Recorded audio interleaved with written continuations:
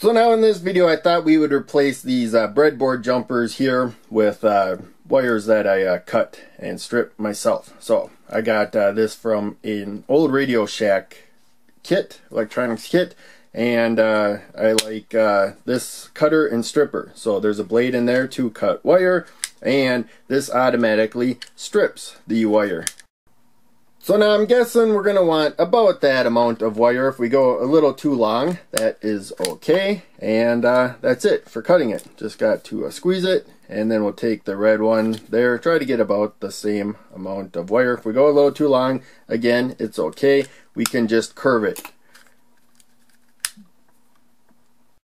And now I'll straighten them a bit. I already straightened that one, and we have the stripping tool, so it's pretty easy. Even when I have it forward all the way, that's usually quite a bit more insulation off than I need. So I'm going to go back. I don't think I'll go back that far. There we go.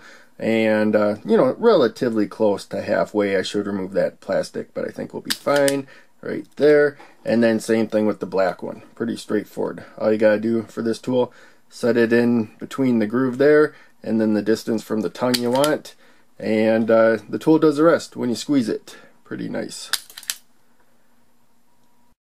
On the back we have this little part here. Somebody asked me what that was for, and then when I explained it so you can lock it in place there, they got mad that I didn't show that in the video. So I'm gonna make sure I show it in the video from now on.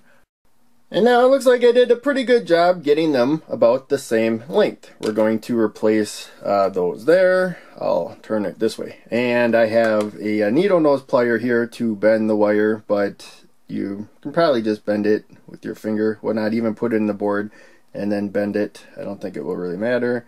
And we'll just bend quick. I already did that side, huh? And now, when we put in the breadboard, so I think the red one might be a speck longer, so we're gonna go with the black one first. I thought we had more holes in that. So we're gonna move this jumper. This jumper is for me to clip to a 12-volt battery. Put that off to the side. And so we gotta be careful. This is intended for yeah, let's go up to the top. This is intended for being plugged into a 12-volt LiFePO battery, and it didn't really grip right there. So make sure I go, oh, I went positive. Make sure I go negative to negative. Make sure I'm very careful with that. And then the red one. So we are a little bit long. It's curved, but that's okay. Curved will be fine. Higher quality board would be gripping these wires better. So keep that in mind. If you want to go cheap, they won't connect as good. But you can replace the board when you get problems and stuff. They're kind of cheap, but a high quality board will last a long time. And there we go. Double check positive, positive, negative, negative. Again, we're going to put it to a battery that can provide high power. So if I mess that up, we have a short circuit. Probably going to damage the board, maybe even the battery.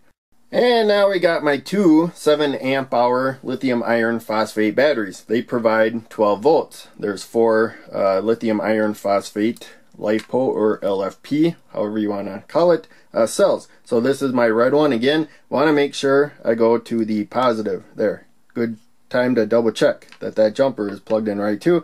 And the black one's already to the black one there. The reason why I have black to the left is because, as you can see, when it comes to the battery, the black terminal is to the left. And now we're just going to make sure everything is wired good. I have my test circuit, and so red LED is lit right now. It's going to go back to low, this particular circuit right there. When we first apply power, it's kind of iffy what it might be. But now it's going to stay blue right there. I'll put low until we press the button. Get a good press of the button. So yeah, it looks like we got an okay connection right there. These cheap boards, they don't always connect terribly well. So it's good to test out that you got good connections.